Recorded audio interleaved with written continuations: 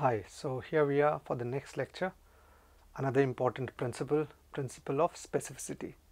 So individualism we've covered progressive overload, we're covering specificity.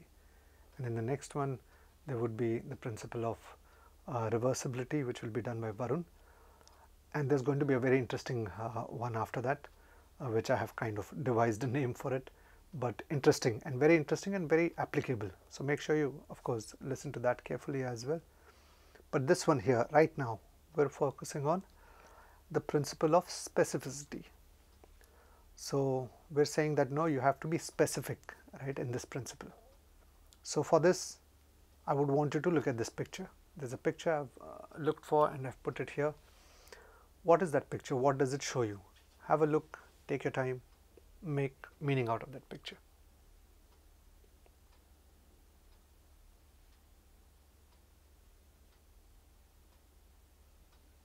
Okay, so you've got some time there. You've seen there's a picture, right? In that picture there's a plant, there's something that looks like a fruit. It seems to be a tomato, okay? And that fruit which is there, or that vegetable which is there here, in this case specifically a tomato, it has obviously grown on a plant over a period of time.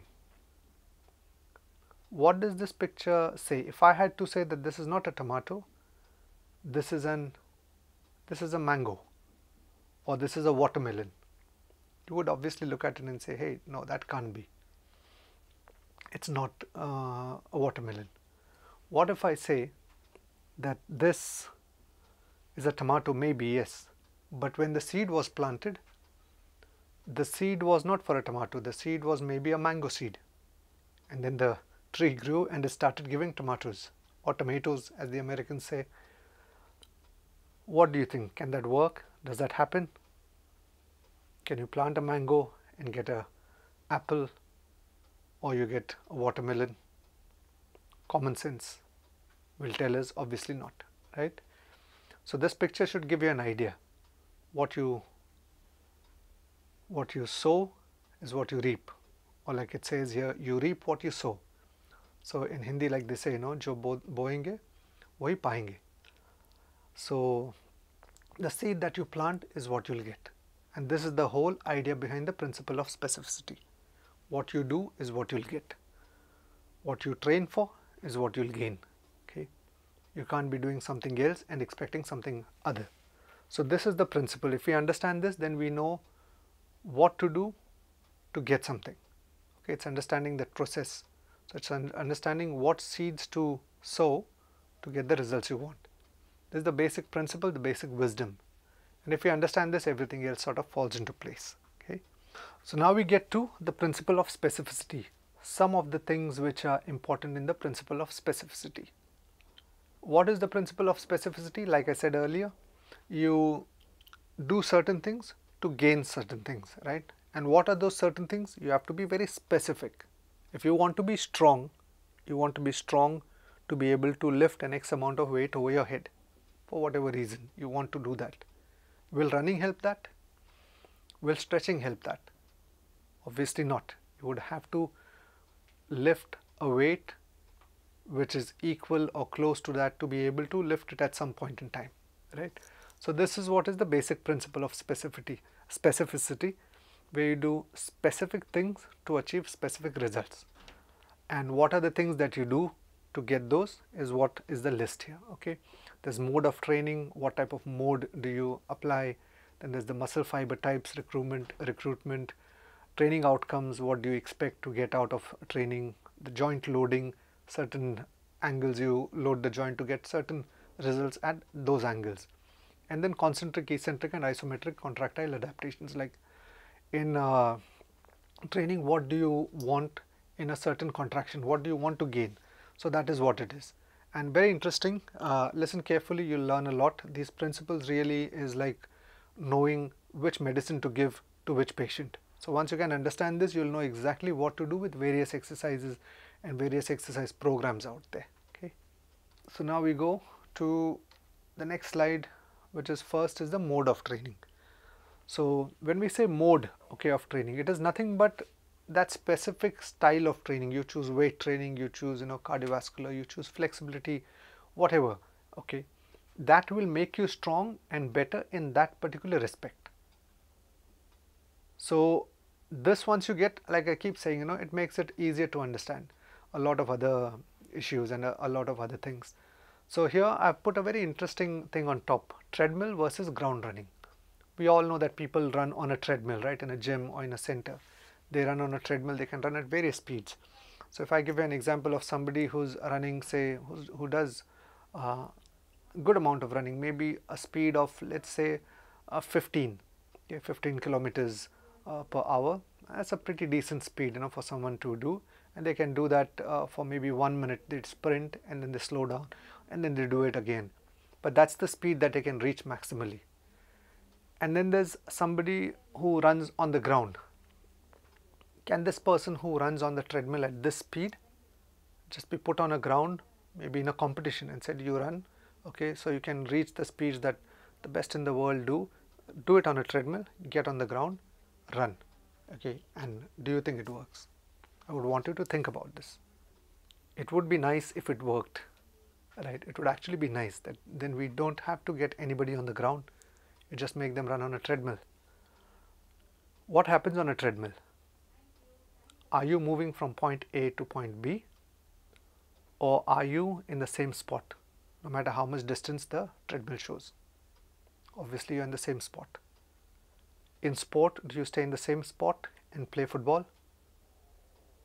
Think, right? Another thing to ask: when you're moving forward on the ground, there are certain muscles which are used for propulsion, okay, your gluteus maximus, your quadriceps, a lot, which will help you go forward. What is happening here on a treadmill when the ground is rather moving under you and you're in the same spot? Are those muscles working the same? Time to think, okay. Another thing, okay, on a treadmill, it gives you time, right? It gives you even calories, how many calories you've burnt. What if you start a treadmill, it gets to a certain speed and you get off? The treadmill still keeps running. It gives you a time. It can't read if there's a person on top or not. So some of those scores you get, you can still get even if you step off. Some of those scores are pre-programmed. Again, pre-programmed, it gives you a score whether you're on it or off it. You have to then think, how much sense does it make a lot of times to do a movement on a treadmill? One more thing, and very, very important here. Let's say there's a football player. Most sports, football, table tennis, boxing, there's a lot of lateral movement, right? There's a lot of stop, start, turn. On a treadmill, do you stop and start again? Do you do lateral movements? Can you do lateral movements if you're running? You could be running at speed 15, 16, very good running stroke, style. Can you move laterally? And in sport, do you need to move laterally? Of course, there's a lot of sports, and that's where the difference is. So these are all points to think, okay. You have to use the right mode to gain the right results. If your sport requires lateral movement, running on a treadmill maybe won't help you as much because it will get your lungs to work. But will it help those lungs to work along with your legs when you have to stop, start and change direction? Think about this. You should have the answer for this, okay. What about the next? Weight training. When you want to do weight training to get stronger and you want to get sort of like I gave the example earlier, you want your shoulders to be strong, okay, and you want them to be strong so that you can use them for maybe say a punch, okay. You want to be good in throwing a good karate punch, or you want to be good in throwing a boxing punch, okay, a good combination. Can running make your shoulders stronger? Running is of course good for health. So this is where again application comes in. Obviously running won't make your shoulders stronger. Running will help you with running, and it can help you indirectly with your cardiovascular endurance. So choosing the right mode to get the right results is extremely important. Body weight training, and this is again very interesting because many people would say that yes, to get strong I can do push-ups. You can do a bench press of course, but you can also do push-ups and similar movement, right? You kind of take your arms back here, so there's a bit of horizontal abduction, horizontal adduction, right? You're going in this, your pec major stretches, your pec major shortens, good movement. Both are both the same. Does a bench press do the same as a push-up? And if you're doing a push-up for some other sports which are into a lot of force requirement, shot put, rugby, can they just do push-ups because the action is the same? Can that work for somebody who does shot put, who needs immense power to shoot, throw that ball? Obviously not, because the level of force requirement is very different in those sports. So bodyweight exercises will serve a certain purpose of control, of having good coordination, your whole kinetic chain working as one. But weight training has its own place. So it's like medicine, okay, where we need to know exactly what we want from which exercise. Flexibility, okay. When we talk about flexibility, can I stretch? Can I do a lot of stretching exercises every day and say that I'm strong and this will help me get strong? Obviously not again, okay. So these are things which we have to understand, right, that what you do, what you train for is what you'll gain. You can't do something else and expect something else. Like the example earlier, you can't plant a mango and expect an apple to grow out of the tree. So this is the basic wisdom of it, right. The SAID principle, it's called the SAID principle. It's basically specific adaptations to impose demands. The name itself gives the idea. Your adaptation will happen according to specific demands that you've placed, okay. So specific you can expect specific adaptations, meaning imposed demands. The imposed demand is what? The demand that has been put on the body. You've been doing, say, over time taking dumbbells and doing shoulder presses. So the demand is that your shoulder has been sort of loaded with that exercise, okay. You're doing a military press, or you're doing dumbbell shoulder presses, you're doing an Arnold press, different loads, or you're doing a clean and jerk, okay. So there will be specific adaptations. If you're doing a push press, okay, and if you're doing a clean and jerk, where it's explosive, then that adaptation will be different to somebody else who's doing slow movements, though it's with heavy weights, but these two will be different. And this again will be covered in the power chapter, where we talk about velocity and force and the whole curve. But this is again to understand, okay, very important, that you will gain specific adaptations and you will get specific benefits from specific things that you do. So you have to know what you do. That's why it's very important to understand what you do. If you know what you do, you can predict what you'll get. But if you don't know what you do, then your results also will vary. And sometimes we might do things which I've gone through earlier because they look good. But if they look good, are they getting you results which you actually wanted out of that athlete? So this is something again to think, okay. So these are the first things that I've mentioned, the mode of training, which help us to understand why we're doing something to get specific results. Now we move on to muscle fiber recruitment. So now whoever's in strength and conditioning, most personal trainers, at least we would have a basic idea that we have different types of muscle fibers, okay. We have what's called the slow twitch, we have what's called the fast twitch, and then there's something in between. Slow twitch, as the name suggests, these are fibers which are slower. They are the fibers which cannot produce a lot of force or a lot of speed. So slow twitch fibers are the ones which have a lot of endurance, okay.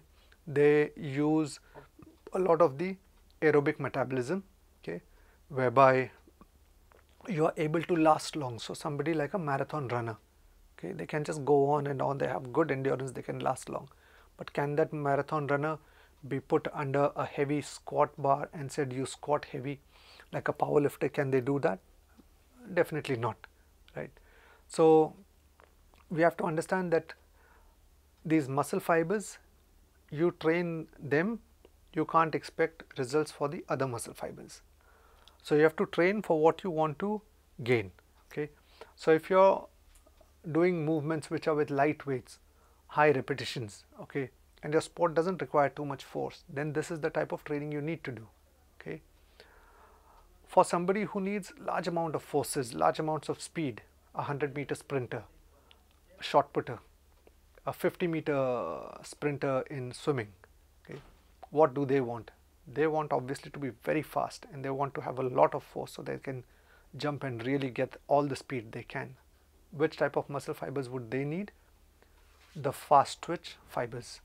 And within the fast twitch there are two types, okay, the extreme. So there's your slow twitch, then there's fast twitch, which do the exact opposite. They basically are used whenever you do any heavy training, you do high speed training. So those are the ones which are the other extreme, which are called type 2, but type 2B. And there's in between something which is called type 2A, okay. So there's type 1, and then there's type 2B, which is right here, which is the most fibers which will give you the most speed and force. And here is the one which is in between. They kind of believe overtraining to even change their characteristics. So as you start doing only heavy, these in between ones also develop some of the characteristics of heavy training. If you do more of light training, you will over time develop these muscle fibers to become like the others. But the pure fast ones, you can't completely change their character and make them into slow ones, okay.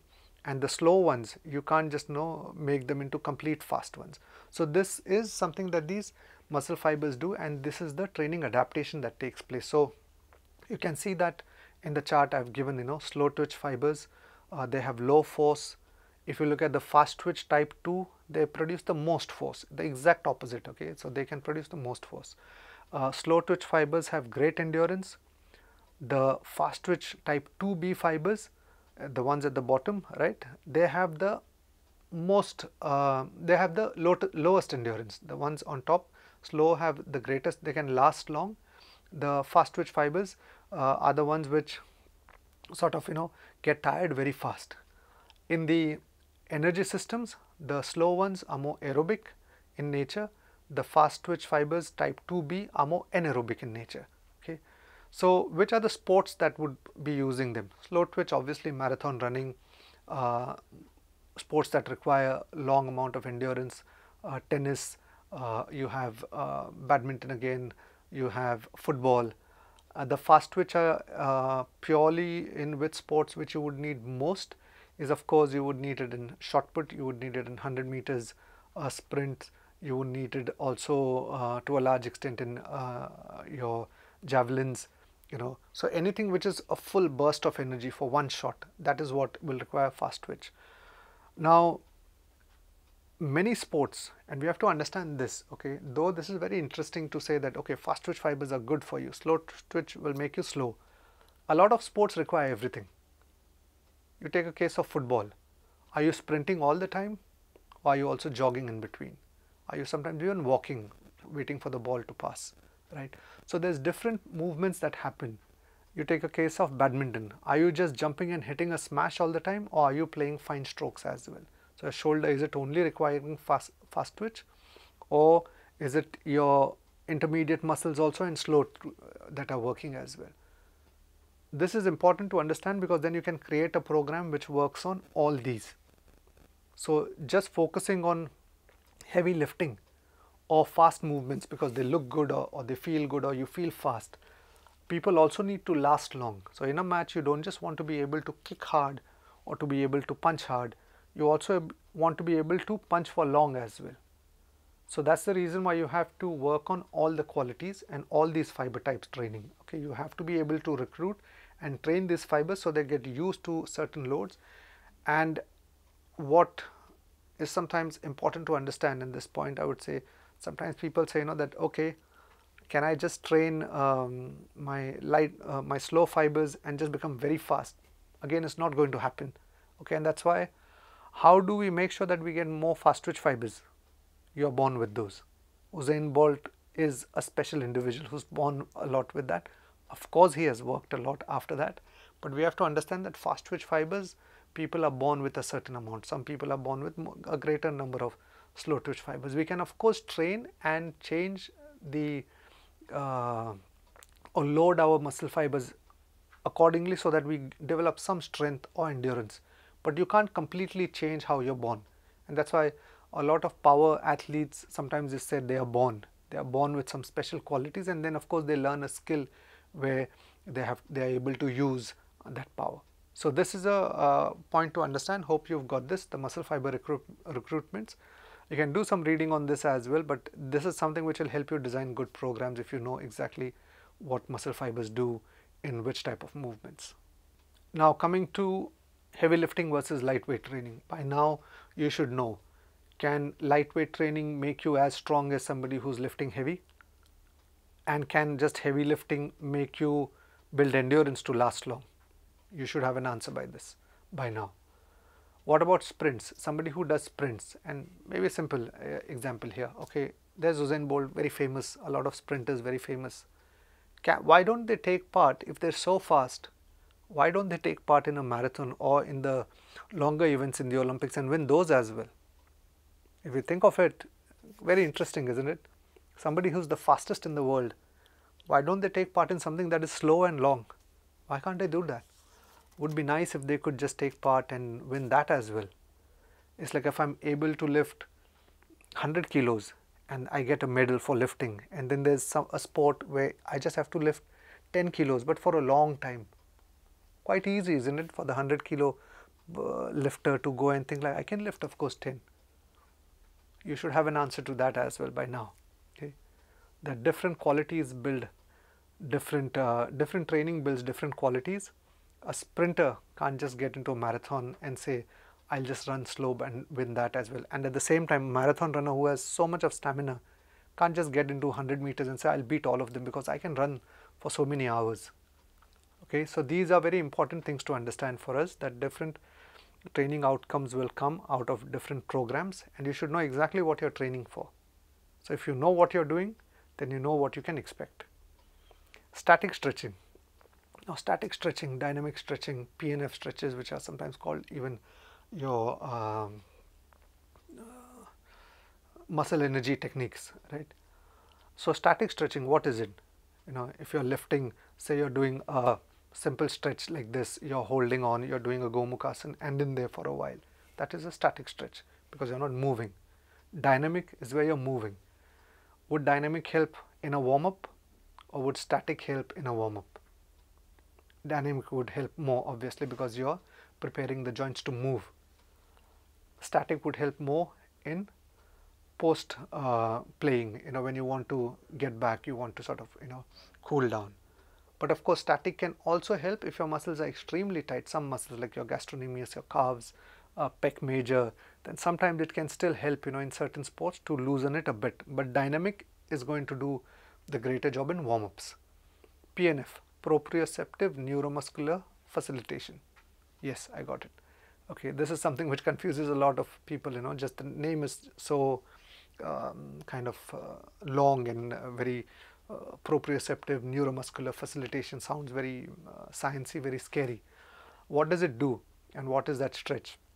In the practicals, we'll be showing you a few stretches of these. Very effective stretching which gets results very fast. If you do those, your end range can improve and you can be stronger in your end range, you know. So these again, if you do those, you can expect results for those. Can anybody do PNF stretching? Should anybody and everybody do that? Somebody who has never stretched much, who's maybe somebody who's older, would dynamic stretches be fine for an elderly person? Obviously not. In sport, fitness wise, we can do PNF stretching. So there's that prescription, no? Everything's good. Nothing in this is bad or nothing is less important. But we have to understand that you have to be able to apply what is required at the right time. And PNF stretching, as we do the practicals, do listen to them and follow those, and I'll be showing some moves there which will help you, okay, in creating some good stretching protocols for your athletes. Now coming to generic exercises, okay, and specific exercises for specific results. Generic sounds so nice, isn't it, when we say something like badminton players should train like this. Badminton players should do what? Skipping. Okay, all badminton players should skip. Okay,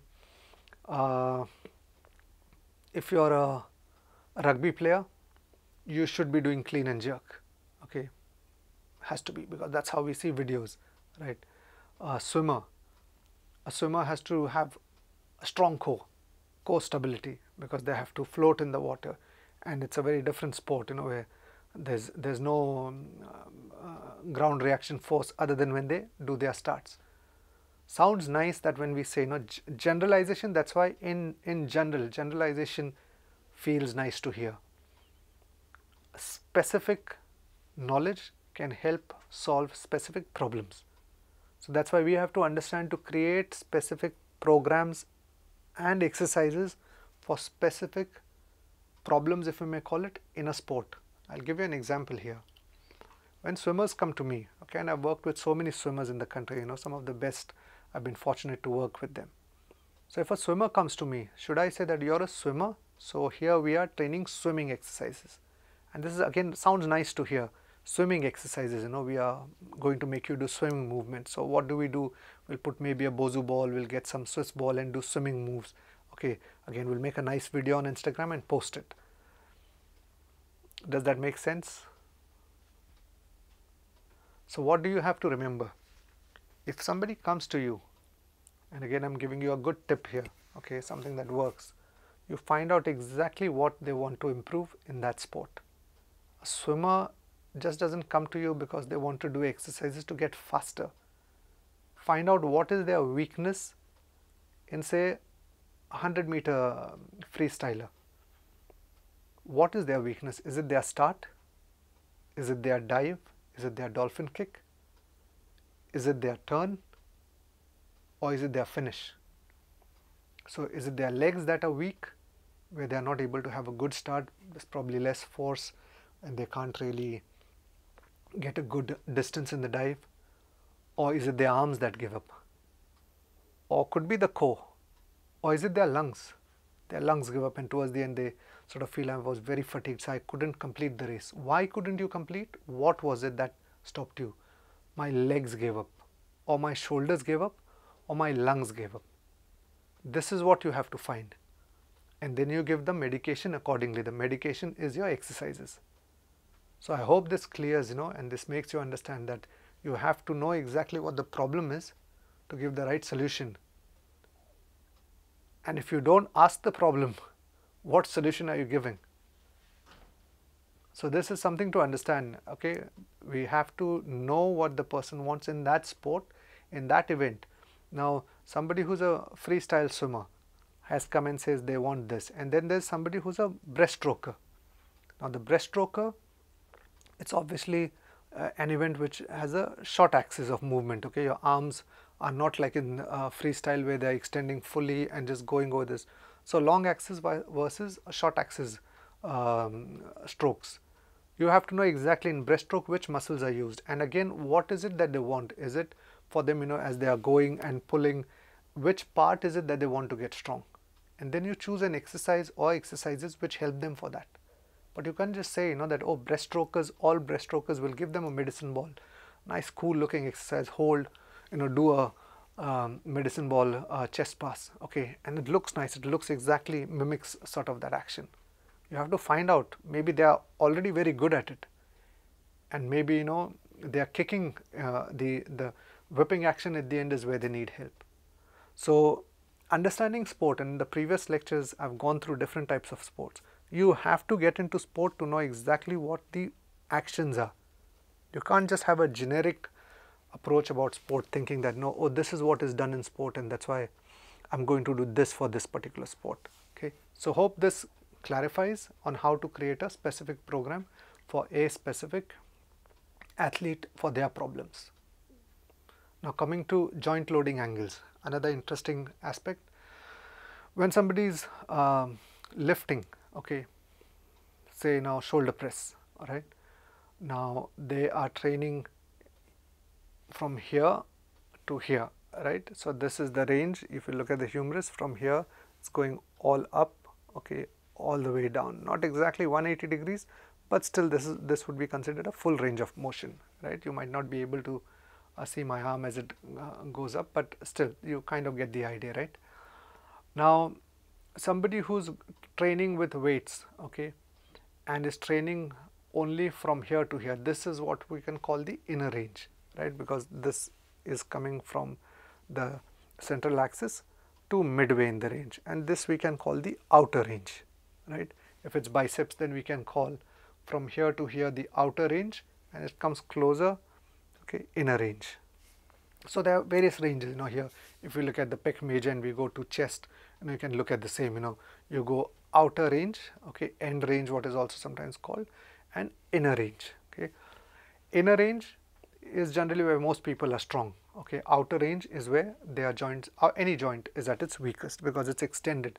The ligaments that are holding the joint capsule is having the most amount of load and tension. So you will get strong in the range that you train in.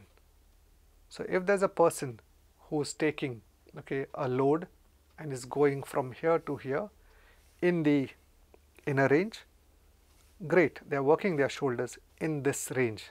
They are not going to get strong here. Same can apply for maybe even a bench press. If I am sort of standing sideways and if you can see, and I am doing this action and I am used to doing bench presses half, okay, I will get strong in this range. My humerus is used to moving from here to here. It is not used to moving here. Sometimes when people do maybe even exercises such as chest flies, you hold a dumbbell and you go out. If you are used to only taking your humerus till here and you are not taking it to its end range, you will not get strong here. Obviously you will get strong here. Now when you play a shot which is something like a tennis stroke, which is, sorry about that, just a phone call. So if you are playing a tennis stroke which is going from here, right, and they are going to hit a forehand. So from here, check where the elbow is, right. You are really stretching the pecs and you are then controlling your whole core, kicks in a nice shot. Some people really extend and play. So they have to be strong here. What if they are not used to training? They have never gone till here. Can then weight training help? Or in fact, sometimes it can even be counterproductive because you are used to only loading the pec major till here. Even the biceps in an isometric position here, they are just not, if they are not used to going to that range where the muscle goes in the sport, you are not going to be strong in that range, okay. And most injuries happen, like I said, in the end range. So knowing how to work, okay, understanding full range training versus partial range. Partial range won't help you get to the end range and having strength. Inner range training, if you only do inner range and not much outer range, not going to help, okay. Isolation movements versus complex movements. Now, isolation movements are again specific, such as leg extensions. You do basic single joint movements such as tricep press downs, and complex movements are such as squats, your big movers, such as your deadlifts, bench presses. Multiple joints are used, power cleans, clean and jerks. So these are complex moves. Now in sports, sometimes what gets a bad reputation is isolation movements. People sometimes say, hey, anything which you do sitting on a machine is not really functional. Yes, there's some amount of truth in that, you don't have to be doing only isolation movements. Sitting on maybe a leg extension machine and doing that will not help you to work on something where you kick a ball using the hip flexors, knee extensors, your plantar flexors, all of them producing power. It might not help you as much, but we cannot deny the fact that it will strengthen your quadricep. And that skill which comes in kicking doesn't come from the gym. You don't become a good footballer or a good kickboxer because you do squats. You are a good kickboxer and then you do squats to help you kick better. So that's why you cannot have, a lot of people have this thing like all isolation movements are bad. Strength and conditioning shouldn't have these movements. No, there's no such thing as right or wrong. Some movements will help. Even isolation movements will strengthen. We have to understand that there is no doubt that load will strengthen. That load, if it's free weights, it will have some specific adaptations, but it will still strengthen. We cannot assume that somebody will not get strong doing leg extensions or maybe doing any other movement which is an isolation move. So we have to know exactly what we need, but we don't have to also be so involved in only doing complex movements that we think that only a squat is the best thing that can be done, okay. And there can be cases where complex movements itself give you injuries or give you strains. And I'll give you an example. Let's say somebody is a very tall athlete, is not able to do squats properly because of the height, long body. When they go down, like many tall people, you can notice their knees buckle in and they go down like this and come up. Now, do you say that, hey, but squats, that's the king of all exercise, how can you not do squats? Squats are supposed to make you, give you really strong legs. How can you be doing leg extensions, and not doing squats?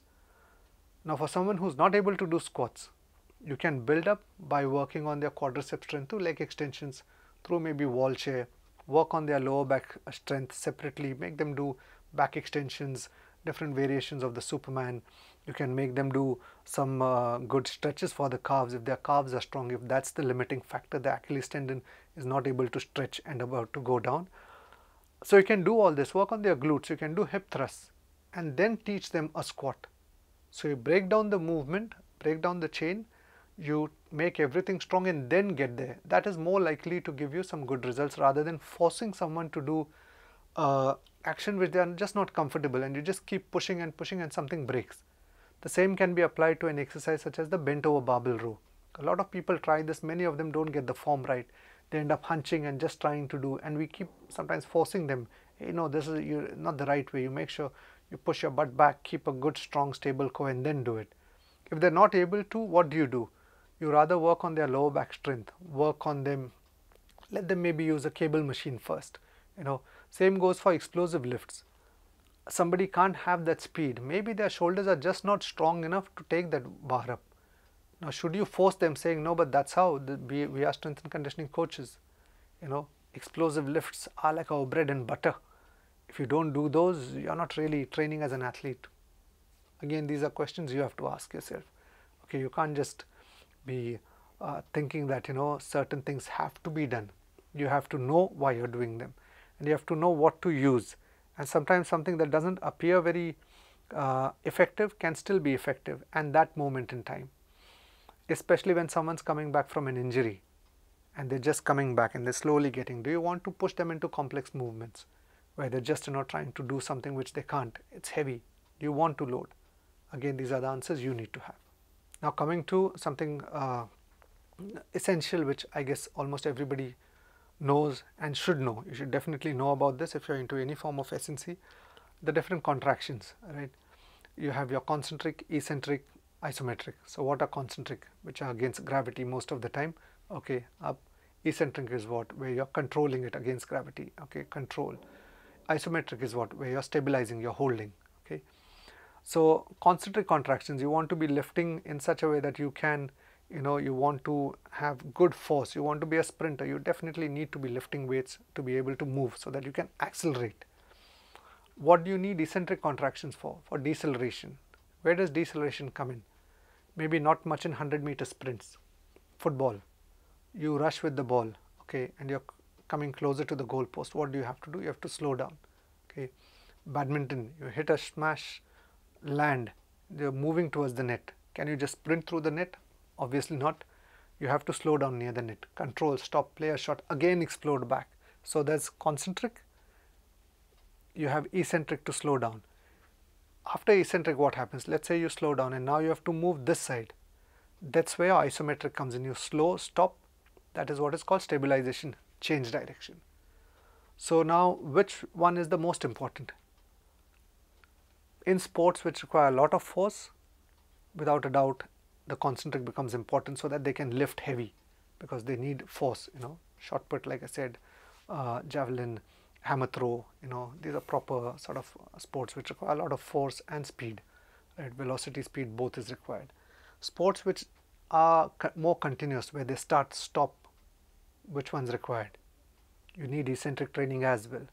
Sports where there's change of direction, stabilization, without a doubt, okay.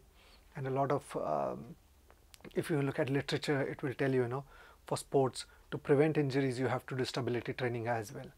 And sometimes I feel, from what I have seen of a lot of strength coaches and a lot of people who prescribe programs, one of the contractions that they miss and the programming that they miss is isometric, because isometric are quite boring, holds are boring, right? we are so used to just lifting, lowering. So most people will focus on concentric. Some will still focus for preventive sort of measures, so that the muscle can withstand more load. They will still focus a bit on eccentric, but isometric is very rare, and isometric is so important, and it helps you so much. The control and the confidence that will come in a joint stabilization with isometric just is so good, but most people don't. So use these, understand these, okay, and you should be able to work on all contractions in majority of sports. Only in some which require pure strength, then of course it's understandable, but majority will need this. And even then, for sports that require a lot of force, you can still do eccentric loading, whereby you take almost 15% heavier load than what you can take, and you lower that load by yourself, get a spotter to lift. This is done in a lot of strength training programs, where you go down in a squat with a heavy load, control eccentric, while coming up somebody helps you, again you go down by yourself. So that again can help, because any movement, even if it's concentric force, you need to have the coil and uncoil effect, right? If somebody is going to even throw a punch, what do? You can't just start from here. You have to go, this and this. A proper hook will come in where the person gets into an eccentric contraction, which converts into a concentric movement, right? Without eccentric, this can't happen. So any movement precedes with stabilization and eccentric, and then only comes to concentric. So eccentric has its own role, okay. Extremely strong, powerful people are so strong that the eccentric is short, and they can use the stretch reflex. We'll be going through this later on, where they just go back and convert it fast. A weaker person to throw a punch would do what? They would like go back and then throw like this, right? Because they don't have that control and eccentric strength as well. A strong person would do what? Instead of going back, they can just create power from here, because there's enough stability and there's enough reversal from eccentric to concentric. It can really happen fast. So from here, if they have to throw a punch, instead of going back, it can just go fast, right? So if that speed is coming where your arm moves, okay, this fast, you obviously have the stability and you have the control to throw it as well, right? From here, fast, and as you can see, it does look nice, it looks fast, because obviously I've got the training experience, so I know how to throw. But if I'm weak, what would I do? I would have to maybe go like this, wait, and then sort of go like this. So somebody who's not strong will throw a punch like this, right? This is how it goes, not too strong, because they sort of have to get first into eccentric, concentric, slow transfer. Somebody who's strong knows stabilize from here in, punch back, right? So when you can do that, even if you have to say maybe throw 2 punches, 1, okay, next goes fast, 1, okay, you can just see that control, eccentric and concentric both come in together. Okay, so hope that demo sort of gives a bit of an idea.